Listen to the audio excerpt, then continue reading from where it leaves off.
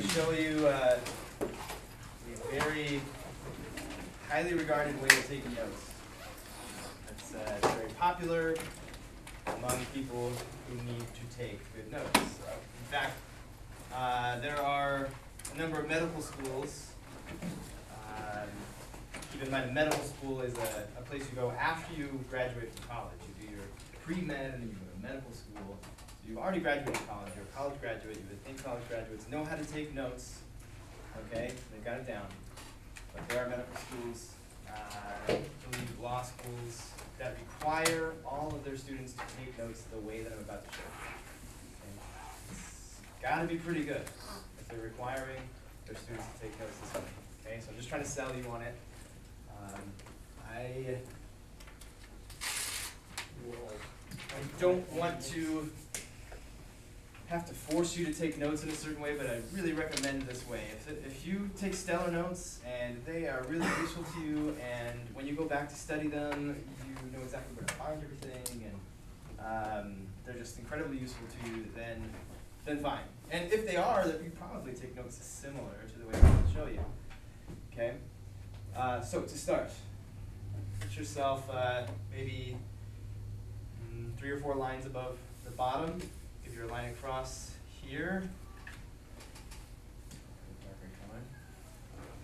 And over here, you're just going to draw a column that just kind of gives you enough room to jot a few little quick questions. Okay, so you judge it. How big you write, that kind of thing determines that. So I'm not sure how I like that. But you don't want to write through the middle. That's taking away too much of this. Okay.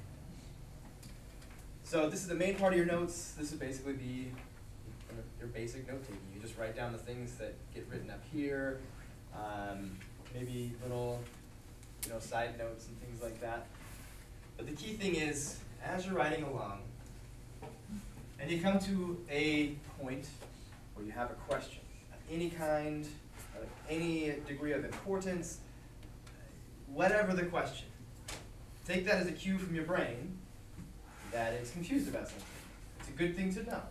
All right? If you know when your brain is confused about something, you have some useful insight. All right? If it's confused about it now, it could very likely be confused about it later. The thing about memory is it's not very good. Okay? And you may not even remember being confused about that thing. Right? If you're confused about something, you want to not be confused anymore. So here's how we do it. Here's the best way that I've ever heard. When we're taking notes and you find that you have a question, write it down. Okay? Feel free, and I encourage you strongly to also at the same time raise your hand and ask that question. Okay? But if you ever asked a question in class, you got answered, and when you got home, still didn't quite understand it, probably that happens to you. Okay? So you write the question down. Now you know what that question was. You've recorded that little ding that went off in your head of the time that your brain was confused. Okay? Then, hopefully, soon after you write this question down, you've got my attention and asking the question, and now I'm answering it. Okay? And now you write down the answer to your question. Okay? Maybe a short answer, maybe a long answer. Okay? But now, here you have a connection between the thing that confused you and the thing that remedies that confusion. Give yourself a little indication, hey, that question got answered, and I can find the answer here. Right? And now when you go back and you look at the question, you know what the answer to that is. Now, this part you understood, this part you were confused about, you got the question answered, like everything that you know, and everything you didn't know, you have the answer to. And you're going along, and you have another question, write that here, maybe you did a few things, and then somebody else asked that question, and there's your answer. Let yourself know where the answer to that question is. Okay? So at the end of this page, we have 3, 4, 5, 7 questions that are our own. They are a signal from our brain that it's confused. And you go home, you cover this up, you take a look at these questions, and what we're doing is going back through all the things that our brain didn't understand and seeing if the answer stuck. So you're going to read this question and answer it without looking at this part. You learn something. If you can't, you have the answers right there, and you feel free to study it again. right? It's a great tool to use because a lot of the things that I would like to be able to help you with are a reliance on your memory. Relying on your memory to remember things that are important as far as a thought you had, especially a thought that you had, or something you need to do at some point. Something that's not in your long-term memory. Trying to hold things in your short-term working memory is a bad, bad idea. It is not equipped to do that, okay? Trying to shove all that stuff in that short-term memory is not going to work very well. And if you go home and you haven't written these things down, most likely you just don't even remember them at all. You remember it at the wrong time, okay? You ever tried to remember you're supposed to take out the trash or something? You haven't set that up for yourself. You haven't set a reminder in some way that you need to do that, like maybe a list for each day of the week. And for me, every Wednesday is trash day. And if I were taking my own advice, I would make a list that tells me to take out the trash, okay? I myself forget lots of things. But if you've ever tried to remember to do something and you've forgotten, or remembered at exactly the wrong time, like you're driving away and the bus is pulling away and you look at your driveway and realize, oh, I was supposed to put the trash out on the driveway. And now it's too late, okay? Your brain is bad at remembering things and reminding you of things. Okay. Long-term memory is a different thing. But when you're trying to just remember what happened in class, just like, yeah, I think I got it. That doesn't work. Right? So write those questions down, get those questions answered, and now you have like a whole body of knowledge. All the gaps are filled in. Yes? Hey man. I was gonna ask, what do you do on the bottom? Yep, I will tell you. Okay. I was just about to go there. So this is a summary. Okay. Now what this does is it just forces your brain to process the information in a different way. And it gives you a useful tool for later. And what you do here is you write 2, 3, maybe 4 sentences about what is up here. If you think about it, you're taking all this information. You're almost like a guy who writes Cliff's Notes, right? The guy who writes Cliff's Notes needs to know something about the book in order to find all the important pieces and summarize it. That's your job with your notes. You're summarizing everything that's happened up here into very brief synopsis so that you or anyone who reads this will know what's going on up here. And forcing yourself to just put that in a few sentences is the key to this part of the notes. Right? So write a few sentences at the end. You can write it right after you're done with this page. You can write it when you, there's just a brief moment when I stop talking. There's after class, after school. Try to do it as soon as possible because you want to do what's fresh in your mind. But what you've done, you've thought about this information in so many different ways. Just writing it down is great. Writing down your question, you've thought about it in yet a different way. Getting that question answered, you're thinking about it in another way. You now have a way to review it, and your brain is engaged in a different way. You have to summarize it, like someone who writes Cliff's Notes, and you force your brain to think about it in yet another form. Okay? So, if you take notes this way, I promise you it will be beneficial. If you do it halfway, half-heartedly, well, it may not work as well as I promised. You gotta go whole hog, as they say. You gotta go all in and take notes like this. Again, if you take great notes, probably because you take them similarly to this way. If you don't take good notes, here's a way to take good notes.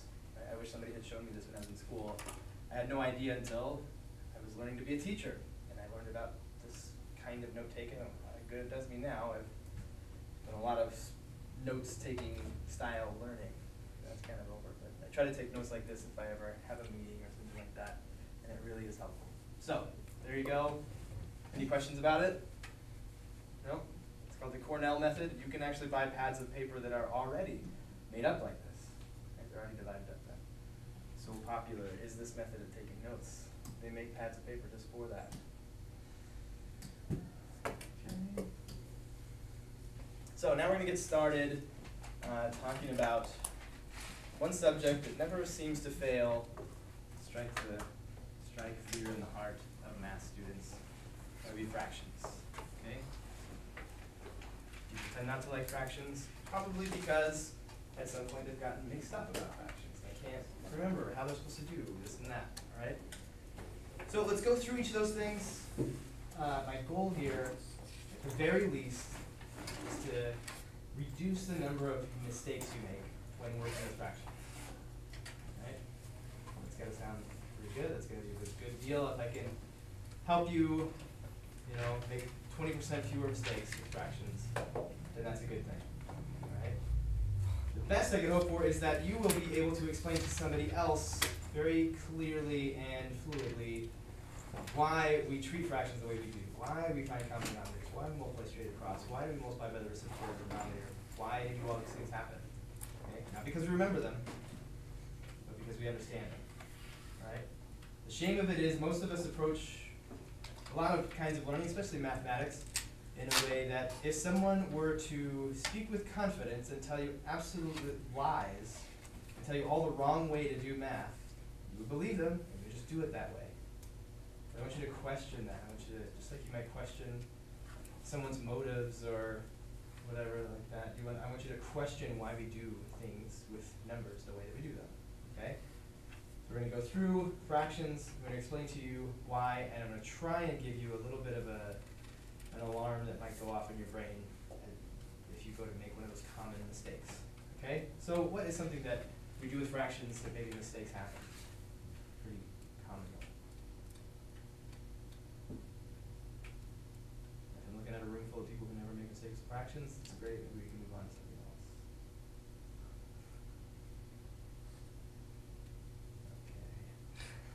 I'll start. Adding fractions. Yes? Adding the bottoms. Like Okay. The denominators. Okay, when you say adding the bottoms, you mean Denominators. like that's a mistake that gets made. Yeah. Yes, absolutely. That would be the most common way people mistakenly add fractions. But subtracting fractions, that would be something where we make a mistake. Multiplying fractions, dividing fractions. That's pretty much all we can do with fractions, right? Those are all four what we call binary operators: addition, subtraction, multiplication, division, and those are the ones that are top mistake makers. Okay, so let's talk about adding fractions. I know that most of you probably know you're supposed to find common denominator, and I don't doubt that you can do that if I ask you to, but I want you to be able to not make mistakes in this situation. So we're going to look at how to do it correctly, what gets done when it's incorrect, why the correct way is correct, why the incorrect way is incorrect. Okay, so we're going to add some fractions like 2/3 plus 3 4/5.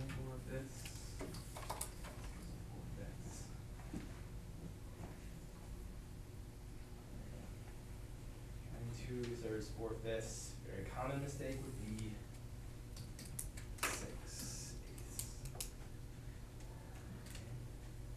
The person who does this is someone who is relying on their short-term memory to tell them how to add fractions. Okay? What our brain should be able to do is tell us why we shouldn't do that, why it makes no sense. Because we know what fractions are, and we know there's no way that that's correct. Okay, so let's go through that. So let's talk about a fraction. Let's talk about this guy right here. It's called a denominator.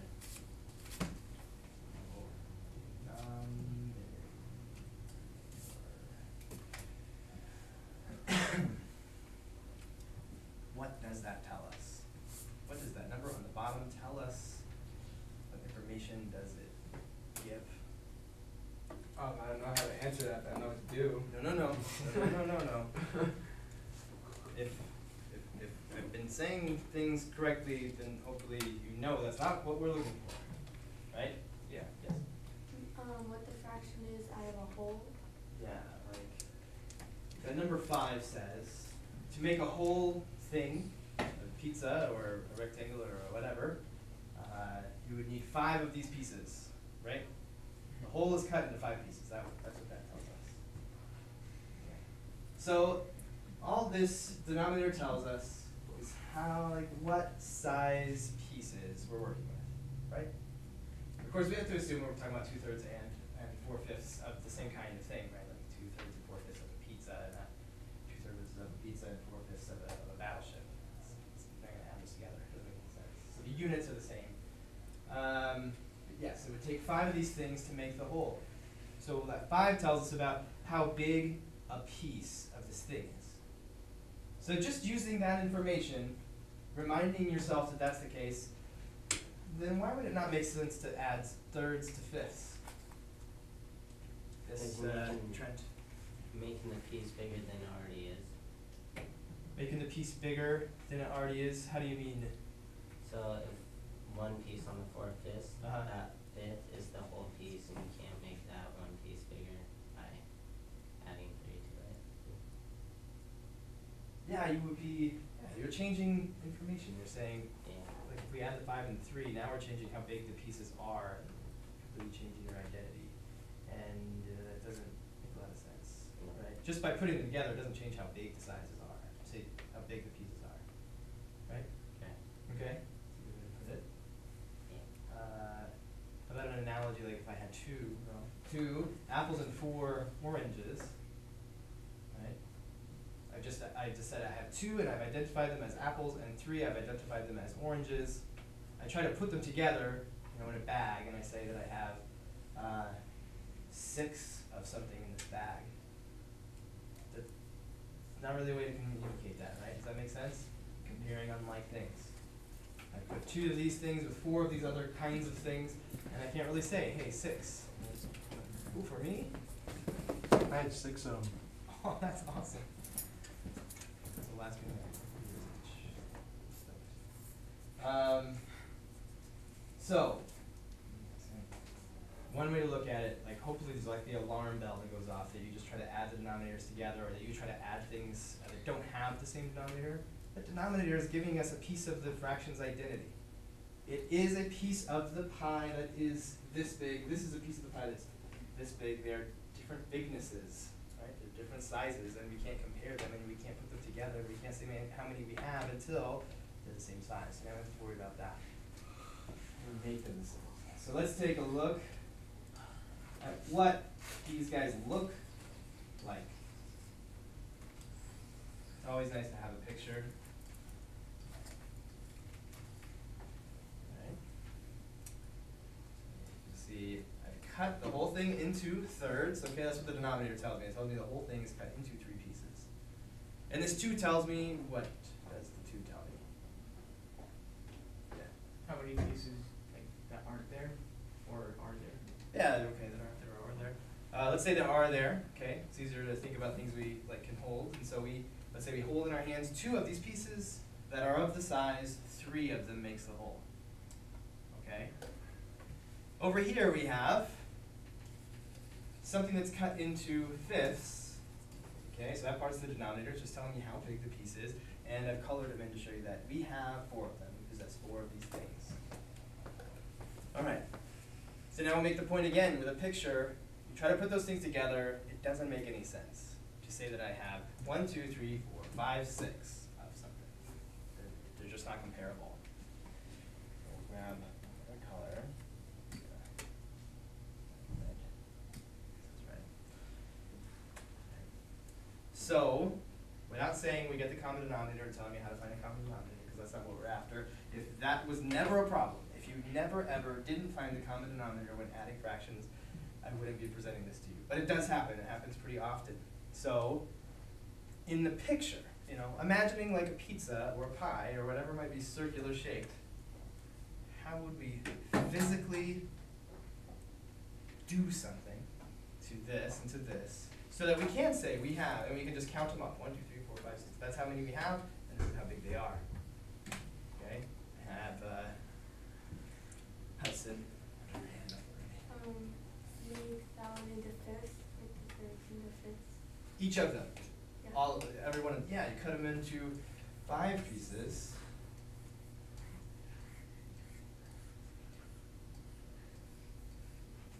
I cut that into each of those into 5 pieces, and each of these into 3 pieces. 3 pieces.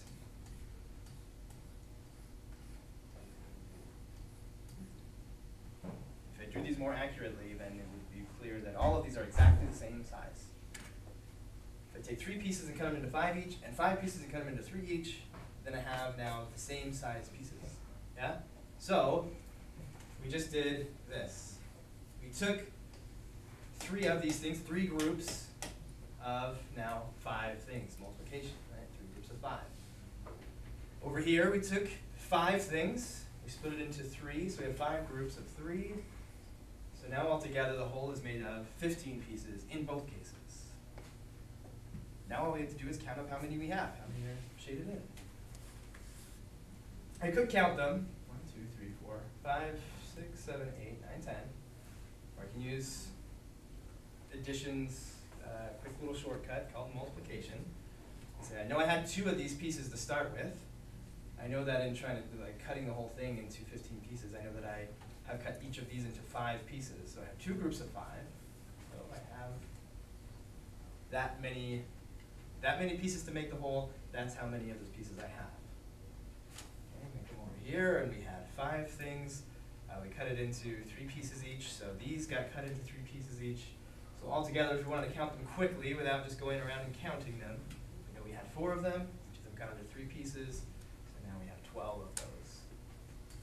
So we come over here, we got 10 15ths plus 12 18ths, 22 15ths. So I hope in your notes, unless you were 100% clear, not on what to do, okay? If you're clear on what to do with fractions when you're adding them and you never ever make mistakes, okay, that's great. You should deepen your understanding, all right? You should be able to explain this to a 3rd grader, a 4th grader, a 5th grader, right? When they have questions. Should we simplify it too? This guy? Yeah, like, because 15 goes into 22, so should we simplify it? 15 doesn't go into 22. Oh yeah, 21 and 7. What? Oh, you mean, okay, simplify is different from writing as a mixed number. Yeah, Yeah. so we Okay. got that right. I would say, I don't care. If you leave your answer 22 15ths, it's the same as, what, 1 and 7 15ths. It's the same information. They're equal, right? Yeah. In real life, I would want to know that I have 1 and 7 15ths of a dollar, of a gallon, of a thing. But in mathematics, when we want to use that number and combine it with other numbers, what's the first thing you do when you have a mixed number and you want to multiply it by another fraction? Yeah. Change it back, right? We're always taking these mixed numbers and just changing them back. All right, so I always just leave them like that. If that's my answer, that's my answer. Then if you go on to AP Calculus and you take the AP Calculus test and you give them the answer 22 15ths and it's not 1 and 7 15ths, they don't care. Right? It is as big as 1 and 7 15ths. So do whatever you like. If you like 1 and 7 15ths, you do that. If you like this and you don't care to convert it over, that's fine. If you don't know how to switch between, that's a different story. Okay? If you don't understand that, it's a completely different story. Okay? But if it's just a choice of do the work or don't do the work, just leave it like that. All right? About 3 times more information than you asked for. Okay, good. That's about how I operate. Okay. So, here's my question, and I've succeeded if the answer is yes. Did you gain any new insight at all to adding fractions? Yes. Yeah. Good, good. Are there any questions about adding fractions? See another example or anything like that? Or can we close the book on adding fractions? That's my question. Wouldn't it just be easier just to find the common denominator? Isn't that what we did? Yeah, Yeah, but but you don't have to do all the pi thing and all that. No, but I want you to see what's happening when you do that. If you just know that you are supposed to find a common denominator, but you don't know what it means, you don't know why you multiply both numerator and denominator by 5, you do all these things you don't understand why, then I would like you to change that. Okay. But if you get this and it's just all a review of stuff you know and there's no new insight, then okay, then you never made mistakes when you were adding fractions. Conceptually, I'm not talking about like I accidentally 4 times 3 is 10, like not that kind of mistake. I mean conceptual mistake where you don't understand. But the reason I bother to go through it is that I've taught year after year, and year after year, I get asked, do I add straight across, or do I need to get a common denominator when I multiply fractions, and all this kind of confusion, okay? So I want to give you the tools so that when you ask yourself, what am I supposed to do, you answer the question not just with a rote memorized, here's what you do. It's, okay, let me think about this. I can't just add them straight across. Why? Why can't I just add these fractions straight across? Give me some reason why that doesn't make any sense. Hayden? The 2 apples and the 4 oranges doesn't make 6 oranges. Here we go. We got 2 different kinds of things. Okay. They're not comparable. Why? Because these denominators tell us something about this stuff, right? Whatever the stuff is. Let's say it's of a pizza. Well, these pieces are much bigger than these pieces, right? Because you only need 3 to make the whole. Here you need 5 to make the whole.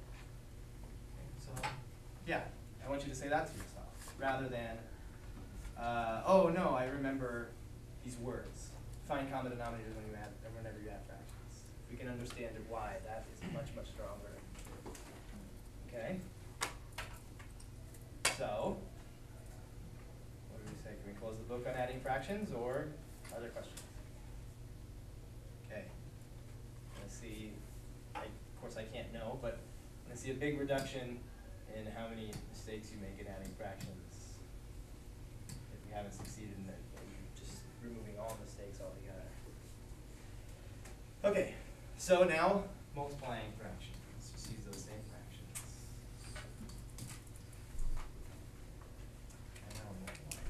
Everybody familiar with that little dot as multiplying? Okay. So here's really I think the biggest one. The biggest mistake that gets made is in multiplying fractions, kind of clueless as to what to do. All right. I'm going to go into an explanation of why we, multiply straight across. You may know that's what you're supposed to do, but if you don't know why, then you have something to learn. Okay. So let's first do it wrong in the way that most people do it incorrectly, and then talk about just why that can't be. That couldn't possibly be right.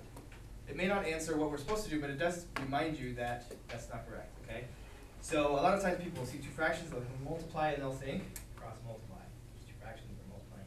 Okay, so let's indulge that just for a second. Let's say we take 2, we multiply by 5, and here we put a 10, okay? 3 times 4, and now we get 12. You see this a lot, and it's a real shame, because we don't need to be making mistakes like that. There's no reason for it, okay? So let me just quickly give you a way, hopefully like a little alarm bell that'll go off in your head when you think, maybe I should cross multiply in this situation. Let me show you why that can't be. Let me take a quick example over here to the side. If I tell you to do 2 times 3, is it any different to do 3 times 2? 2 times 3 is 3 times 2. That's called the commutative property. It's the same thing. 2 times 3 is 6, 3 times 2 is 6, so it's the same. So whenever I multiply real numbers, okay, every number you ever worked with, I believe, is a real number. Have you ever worked with an imaginary number? No? Okay. So, they exist. There are imaginary numbers. But you've only ever worked with real numbers, and whenever we multiply them, we can switch the order. It's called commutative property. So I'm going to switch the order of these, and if I switch the order of these fractions, and cross-multiplying is correct, then I should get the same answer. So here's 4/5 on the left, 2/3 on the right. Okay, let's do the exact same thing. We did 2 times 5 is 10, so we'll do 4 times 3 is 12, 5 times 2 is 10. Okay, so couldn't possibly be right. The reason why I can do 2 times 3 or 3 times 2 is because you get the same thing. 2 times 3 is 6, 3 times 2 is 6. But 2/3 times 4/5 using cross multiplication is 12/10, and to switch the order, you get 12 or 10/12, right? By the way, what are these 2 fractions called when you flip it over? Reciprocal. Reciprocal, yeah. So if I got the reciprocal, that couldn't possibly be correct. Couldn't possibly have to cross multiply. That can't be the right thing to do. Okay. And in a second, drawing a star. It's not that hard. I'm going to come back and explain to you, remind you what cross multiplying is for. But I don't want to go too far down that rabbit trail before we go into what we are supposed to do. So 2/3 times 4/5. So let's come back to what we are supposed to do, what we are actually looking for. Okay? So before we go into that, let me just take, say, 10 times 1/2 and remind you what we're looking for when we do this. Simple example. When we multiply by a fraction, that's what I want to talk about. Well, I want to find half of a 10, half of a group of 10. Does that make sense? Right, if I have a group of 10, I want to know what half of that group is. Okay, so half of 10. Think of it like that. Same way, 2/3 times 4/5, 4/5 of 2/3. What is 4/5 of a group of 2/3? Okay, now it starts to be a little more tricky. Right, but I want you to think of it that way, and then we're going to use a picture to help us remember here. Okay? So, looking for 4/5 of 2/3. How much is that? First, let's look at 2/3. There is 2/3 right there.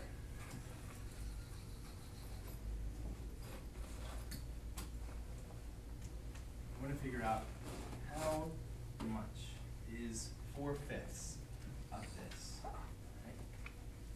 If we just quickly use this example of, say, 5, it's really easy. Right? What's 1/5 of this group of 5? I shouldn't even draw it like that. That's confusing. Let's just say I have actual 5 whole things. How much is 1/5 of that group? Like, what would be 5 times 1/5? 1, right? Just one of those is 1/5 of the group, right? Because it's easy to split it into 5 pieces. That's convenient. How about, what's 4/5 of this? 4, right? I take it, it's cut into 5 pieces already, convenient. So I just look at 4 of them, 4 things. That's 4/5 of that group of 5. And when it's over here, it becomes a little stranger, okay? First of all, this was already like in 5 pieces. This is not in 5 pieces. Okay, what do we do about that?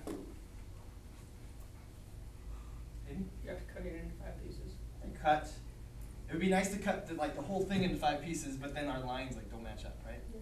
They don't match up. So we're just gonna have to cut every one of these pieces into 5 pieces. Let's see what happens then.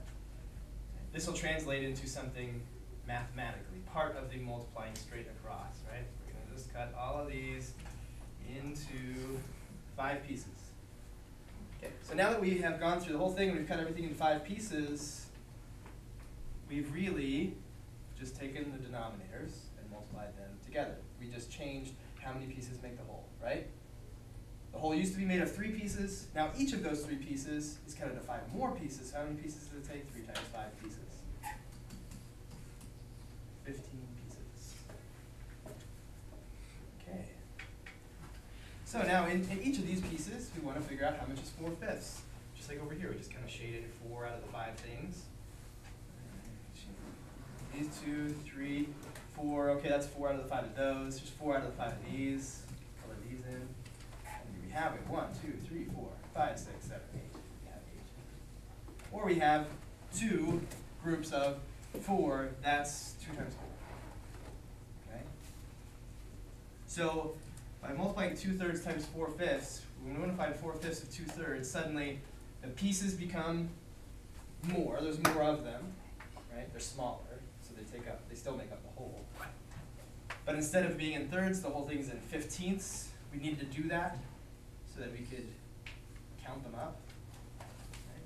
And then we just look at each of those and we count up 4 of those. How many is that? Well, we have 2 of the things are cut into 5 pieces. And we have 4 of those 5, so we have 2 times 4 is 8. Right? If I do it the other way, 4/5 and 2/3, you'll find you get the exact same number of 15ths. I started with fifths. If I'm really good at this, which I'm probably not. And it's like 5 pieces, and I have 4 of those. Let's see, that should, well, I guess that'll all work out. And then I do the reverse. I find 2/3 of 4/5. I cut these into thirds. Okay, when I find 2/5, so I count these 2, and these 2, these 2, these 2, these 2. Okay, and I still have 8/15ths. Right. But the same thing happened. We had 5 pieces. We cut each of those 5 pieces into 3 pieces, so now it takes 15 pieces to make the whole. Okay. I did have 4 of those pieces. Each one of those I want to count 2 of the smaller pieces that we made, 2 of the 15ths. So 4 times 2 would give me the 8/15ths. Okay. Any questions about multiplying fractions together? Multiply it straight across, not because our teacher told us to, right?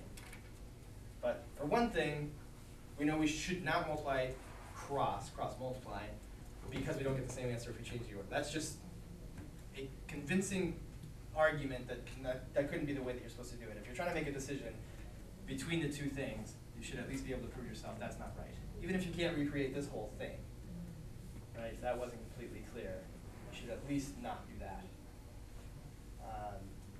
And then you can go through this whole explanation again and see why we do multiply straight across. We're just increasing the number of pieces that it takes to make the whole, and then we're counting up how many of those pieces we have.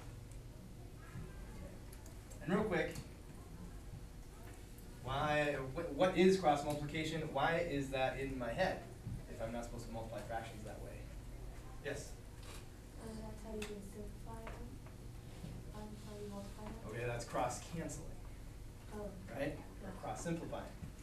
So like all this stuff is in your head and you just kind of forget. So cross multiply, let me just quickly go over that. Say I can, it comes from proportions. Say I can wash 3 cars in 5 hours. And so I tell you that in these proportions. If I can wash 3 cars in 5 hours, how many cars can I wash in any number of hours? 22 hours, let's say. That's a lot of work, but we set up this proportion. It should be the same ratio. I can wash 3 cars in 5 hours, so I should be able to wash X cars in 22 hours. Here's where the cross multiply comes in.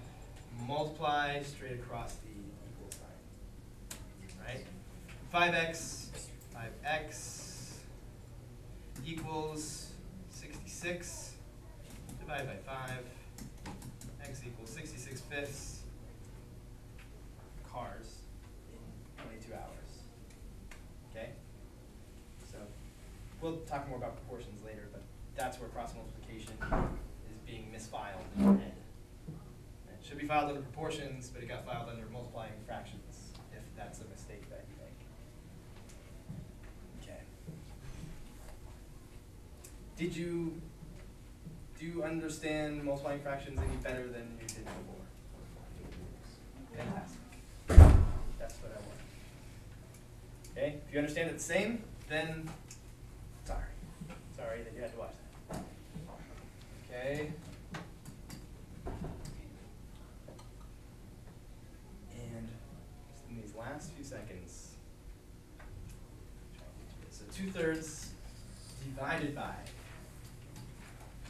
When we divide fractions, we multiply by the. Okay, now here's the mistake that gets made. What reciprocal? Which reciprocal? The reciprocal of which one? Okay, so we forget, right? And forgetting means we're trying to go about this the wrong way.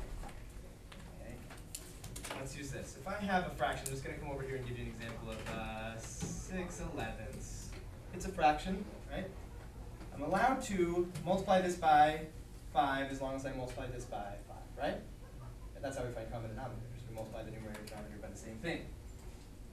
Let's talk about why we can do that. How much is that worth?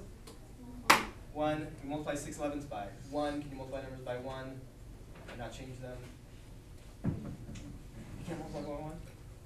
Yeah, it's the same number. Yeah, 5 times 1 is 5, 6 times 1 is 6, right? If I multiply by 1, I haven't changed the number. Okay, so I want to use that. So this fraction, this big fraction, I like to draw a big one like that so I know which fraction is supposed to be where. I'm going to multiply this fraction by 7/5. 7/5 over 7/5. Okay, so if you're trying to figure out the reciprocal of which one, this one will come out to be our answer. What happens down here in the denominator? What do we get down here? What's that? Yeah, you get 35 over 35. That's just 1. So we get 1 down here. What do we know about when you put a number over 1? Does it make a difference that you put it over 1? No. Makes it look a little different. Kind of makes it look like a fraction. So if you need to combine it with some other fraction, it makes it easier. But no, this over 1 is like redundant. I don't need it. So whatever it is that happens up here, that's the answer that I'm looking for, right? So we have 14 over 15, and 14 15ths. Okay. So there's like, not a memory way, not a I remember which one to make the reciprocal. It's a mathematical way. If you do it wrong this way, if you get it backwards, here's what happens. Okay? You should be multiplying by the reciprocal of the denominator here and there. If you get it wrong, if you get it backwards, this is what will happen. Not a big deal. What do I get up here? 6 over 6. 1. What do I get down here? 15 over 14. That doesn't look right at all, does it? You can divide a number by 1, and nothing, it's just that. If I take 1 divided by that, well, that's not as simple. But this is still correct. It's just to write it as simple as possible. We write it as 14 15ths. Okay? Let me try and write down the 9 problems that I want you to do. 2.2. 8, 21, and 36, 2.3. And I will text this out, so if you feel like taking off right as the bell rings, you feel free. And the text will go out shortly. Or you're gonna text them to us? That's right. Okay. When you guys leave, I'll schedule a reminder to come out to you at the end of school. Coach, that's all I have. Bye. You were so late. Dude, we're supposed to be here at 1:30. Yeah. Yeah. You leave like in 10 minutes. Dude, my bag is already in light tree, so I'm all ready. Oh, wait, when are you guys supposed to announce this? I never had homework on the bus. Listen, this happens pretty much every time we have a sporting event, and people say, oh, we're supposed to leave, and well, they're going to leave without it. Never left without you, ever. It's always been announced. You always get there. I Okay? still didn't do that. But, It's not hard to be things being the way they are, Yeah. you guys can go ahead and go if you need to go ahead and Thank you. get going. Tyler, We're here you done. go. I feel like I want to throw up. Maybe you should Bye. just take a jug of Good luck. freaking milk. Well, obviously. You're gonna get killed by Townsend. Give me enough money. Would I play that scrimmage? Yeah, that didn't count. I don't know. I don't know.